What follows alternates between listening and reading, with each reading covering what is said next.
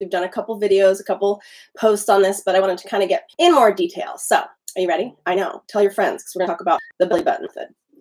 All right, so today I want to be able to help you understand a little bit more intensely the belly button method, what I like to call buttoning, right? And it's interesting because there's a lot of different labels for this, different types of, people claim it's a different thing, like the Pichoti method or delivery system, or that you actually have a Pichoti gland. The medical community, by the way, doesn't really recognize this. So it's an interesting thing because I hear scientists or doctors saying this is sort of quack science. And my big but in all of this is just simply that it works. And so if something works, I'm not interested in throwing the baby out with the bathwater. I want to see why and kind of try to understand it a little bit more. So I'm going to share with you the do's and the don'ts and how to do it, because many of you guys have told me, but Jen, I've had like a serious reaction doing it this way, and I'm going to explain to you why. So I'm going to help you navigate this. All right. So who am I? My name is Jen O'Sullivan, and I am an educator. I educate anybody who's interested in learning better methods on health and wellness. So I'm certified in French medicinal aromatherapy through the New York School for Aromatic Studies. I have been just one of those people that is constantly on here educating. I have my little dog Dash in the background getting into some trouble, which is always fun. But I work out of my home office, and all of you always ask about all the oils that are behind me. I clearly work for Young Living. I'm a Young Living distributor. I absolutely adore Young Living. I've been with them since 2007, but interestingly didn't start sharing my love of oils until 4 years ago. And I've just been growing since then. So I'm a gold leader with Young Living. Super excited about being able to lead so many of you Crossline members. And my simple background story is that I'm really, really impressed with our human body. I'm really excited about learning new things. So you guys will always hear me, researching something new and getting excited about something new, or maybe even sharing something with you guys that then I come to realize later, oh no, that wasn't exactly right. One of the topics that we'll be covering soon is frequency, that we didn't get exactly right. And I'm really excited about the new studies that are being done on it and how to help us really understand it better. So super exciting there. And what was interesting to me is I was introduced by some random person who came to one of those network marketing things. I was the photographer in the group, and she was the oil person, and she was brand new, came in, shared oils. I bought them, didn't know who she was. She ended up leaving the group pretty soon after. I still don't know who that person is. And so as I moved forward, I didn't really know you guys existed. I didn't know that there was this beautiful group community where people could really understand oils. A girlfriend of mine who used to be in one of my college classes came over just for some business coaching. She was just about to hit diamond and was trying to get away from this plateau that she was experiencing. So she was looking outside the box and asked me what I thought. So I gave her some advice that she ended up using. And 4 months later, I was like, you know what? I think I want to help what she's doing. I'm really excited about her passion, and I want to link arms with her. So I called Young Living, found out that I was eligible to switch. Again, I still to this day don't know who I signed up with, because she was just some random person that came into my life, never to contact me again. I know a lot of leaders do that, and I'm not entirely sure why. So because I was eligible to switch, I did. So I literally moved over to Jessica's line and never looked back, continued to move forward. Super excited to be here with you guys today to share with you something that a lot of you guys are excited about, right? I mean, how many of you guys have thought, what in the world is this belly button method? And, does the this Pichoti, this is one of the things when you start to understand the Pichoti gland.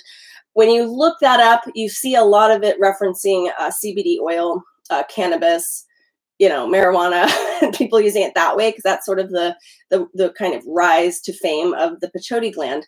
But I just like to call it buttoning, because I'm not interested in getting into the whole pot scene. We do carry the best CBD oil on the planet, and based on what I know about this company, there's no things that are going to make you go loopy, which is awesome. And so that's where I'm at with that. So that's just me. No judgment if you like your pot, but just for me personally.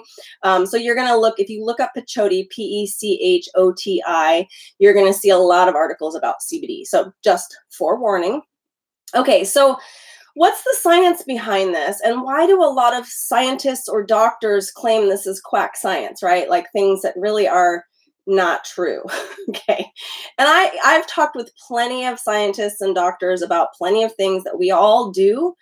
And they throw the baby out with the bathwater, to use that expression again. They really do. They because they don't understand it, and because in their minds, their assumption is it makes no sense. They just claim it makes no sense. Because what happens after you're born, right? We know that our umbilical cord is our life. It is what made us. Our mom, right? We were attached to her. That was our life. Our life grew because of our umbilical cord attached directly to our mom. And the moment they cut that off and your lungs start to work, what happens is there's this funky jelly inside of your umbilical cord that flattens it out. Kind of just like, okay, we're done. Okay. And as we grow older, that just dries up. So that umbilical cord that's going into your body now that is wrapped around your liver becomes this sort of dried up thing that now, doctors and scientists would say, well, it really doesn't do anything. It serves no purpose. It dries up and it is what it is. Okay. So what in Ayurvedic medicine, they have found that it's a very successful pathway. So if I think about like our veins and our nerves, all of that, when we use essential oils, they're very small molecules. They kind of travel where they want to go. And we know through using reflexology points, right? The points on the bottom of our feet to kind of help support different areas in our body. We know that it works, right? So like, this is something that like doctors can't really understand necessarily, but it works.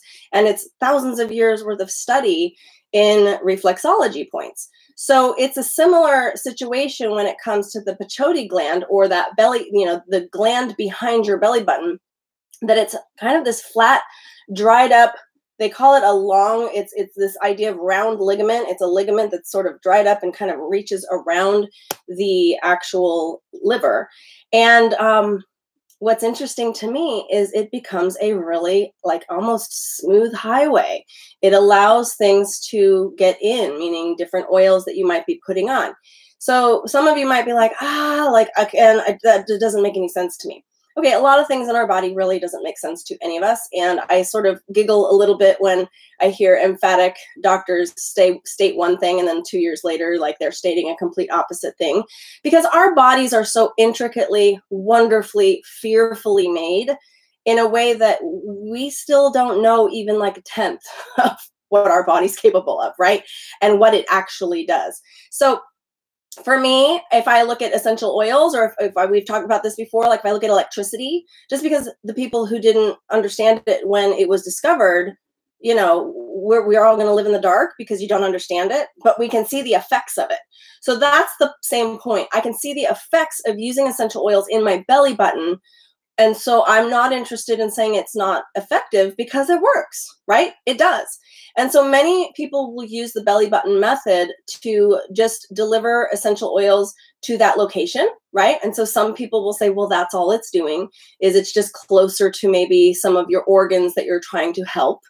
But others of us experience some really fascinating benefits when it comes to emotional health, hormone health, support with better sleep.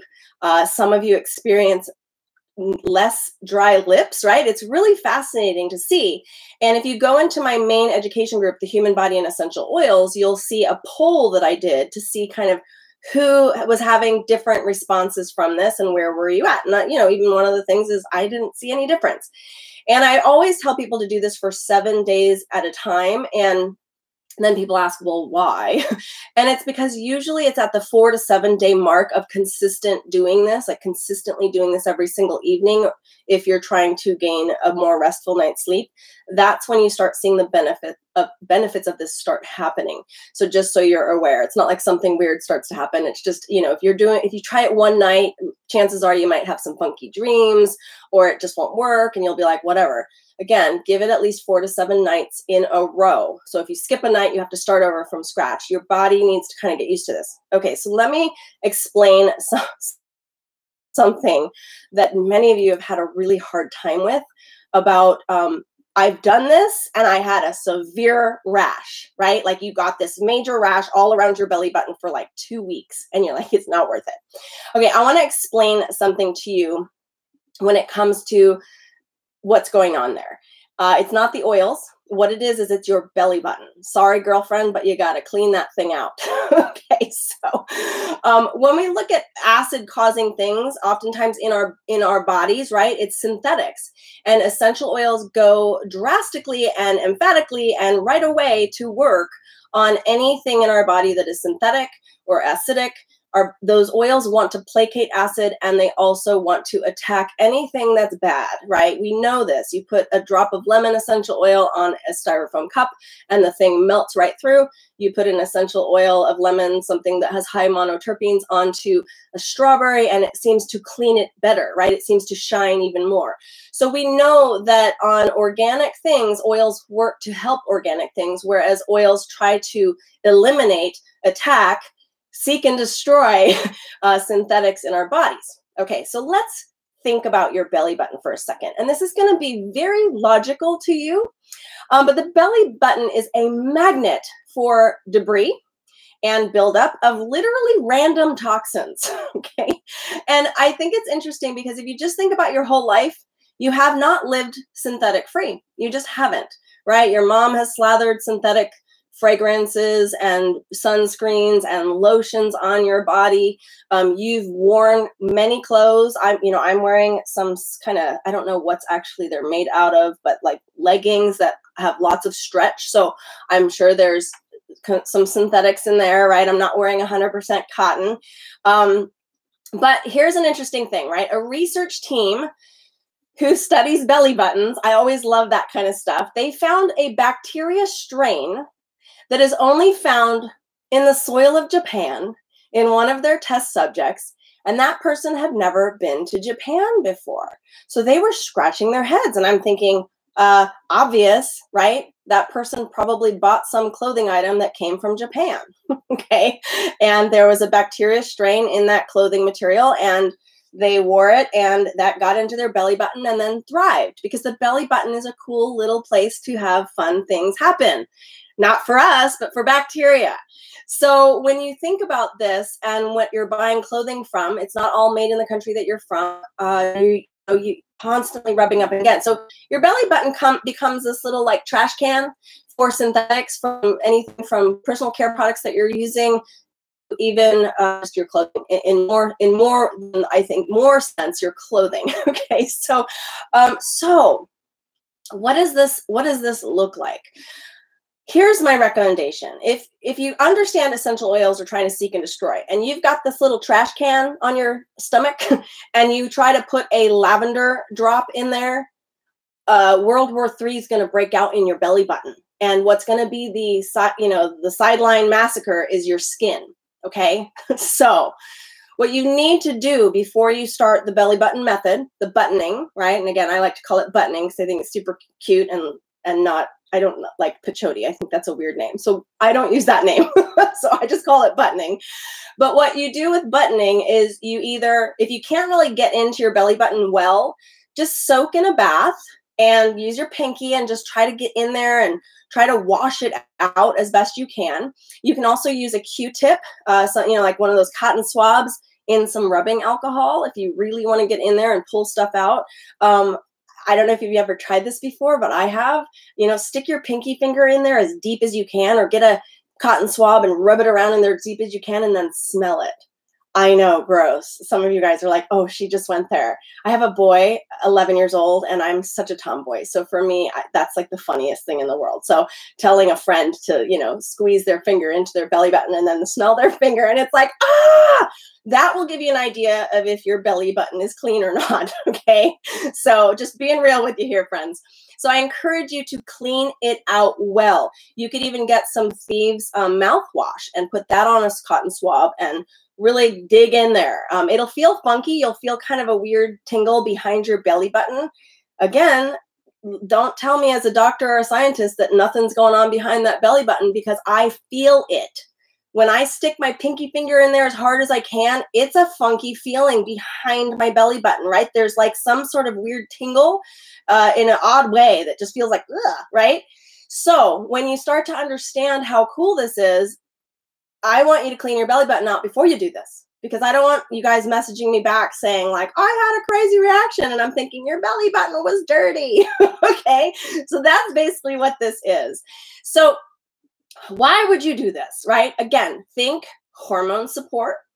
I'm just going to hold up a couple oils here. Progessence Plus, you could use this in your belly button. Now, a lot of people choose to use something like lavender, just drip a drop in their belly button. But again, it might be wise of you in the beginning to use some carrier oil. So again, clean your belly button out, put a drop of carrier oil in, and then a drop of lavender, or simply create a dropper bottle, right? So pre-dilute, and you could put about 10 to 1. So, and you can even dilute that more if you wanted, but that would be 10 drops of carrier to 1 drop of essential oil. You can do this on kids. You can do this even on infants as long as you dilute enough. Usually it's 25 drops to 1. Again, it just depends on what oil you're using. There's no one size fits all because it depends on the oil. So some of you guys, like if you wanted to use thieves, that's spicy. So even I wouldn't do that. I would use that with carrier. All right, so the carrier could potentially stain clothing, jammies, your bed, right? If you're doing this before bed, which many of us do this before bed. What I encourage you to do is use jojoba oil, which is technically a wax, which won't stain. You'll see it, but then when you wash it, the washing machine will wash it out easily, whereas other carrier oils could potentially stain your clothing or your sheets. So that's just to let you know. I do not use carrier oil anymore. I've gone through kind of a process of getting used to this, and now I can just put 1 drop of lavender in my belly button right before I go to bed. Okay, other oils you could do would be any of the calming oils like Stress Away, Valor, Sandalwood. And what a lot of people do is take the oil, you could just put some on your finger and rub your belly button. I've had so many weird random men say, please do a demo. Nope, not doing a demo. Okay, but you could take some Valor. I know some people use Gentle Baby. Again, Gentle Baby's not gentle. It's a little bit strong. So make sure that you go ahead and put a little bit of carrier oil on the spicier oils, but you can just do a couple drops of carrier oil and like 1 drop of Gentle Baby, and then like rub it in your hands, and then you'll put it in your belly button, and you can even rub around your belly button, and that's totally fine to do. Some people have asked, well, I have an outie. What do I do? And I'm thinking it's the same difference, right? Just drip a drop on the belly button and rub it. You know, if you have a deep innie, you can drip a drop and just lay back and relax. Listen to one of my talks.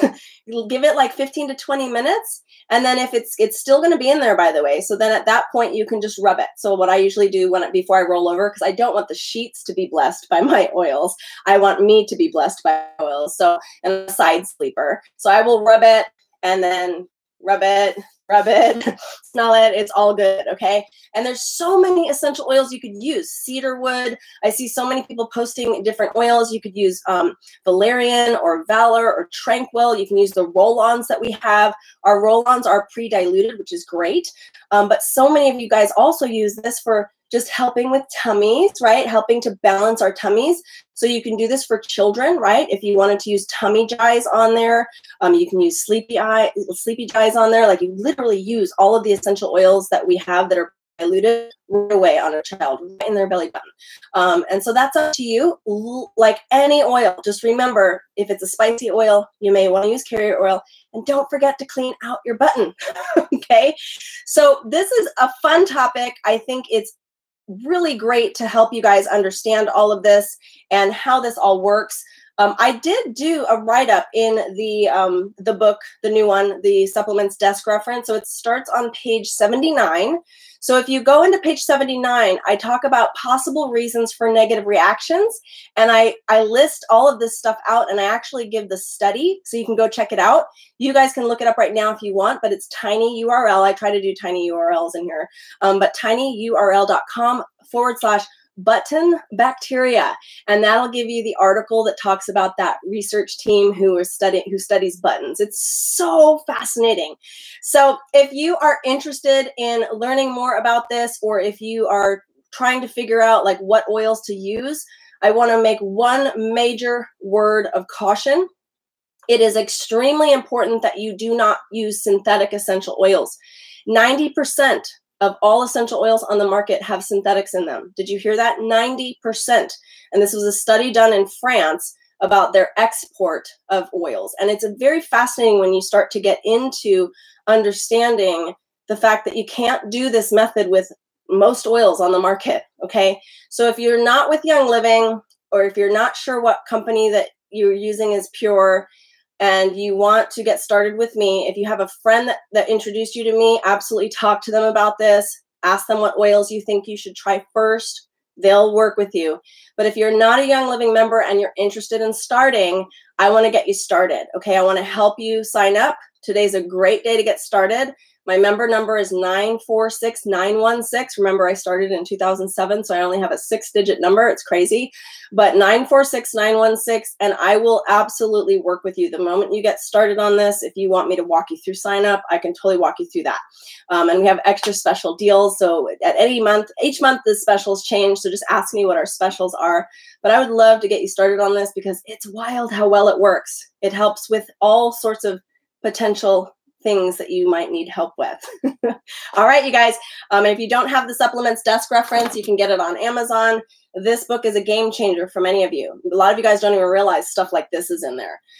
So I wanted to kind of let you know about that too. All right, so Amazon or 31oils.com/supplements. Thanks so much, and we will see you guys soon. Take care, guys. Bye. All right, so I'm still on live for you guys. I'm going to just check questions for my fun viewers on YouTube. Awesome. Oh, some of you guys are using Peace and Calming. That's a great one. I love that one. Let me see who else. Yep. Cool. A lot of you guys on here. Awesome. Very fun to have you guys on here. All right, you got your book out. Very cool. So now you can check that out. Yay. All right, so have fun, and I look forward to seeing more questions from you guys. I hope that the YouTube channel is helpful so that you guys can add your friends and they don't have to be on Facebook. I feel like Facebook, a lot of people are sort of trying to find alternative methods, but we're still on Facebook, most of it. But all right, take care, you guys. Bye.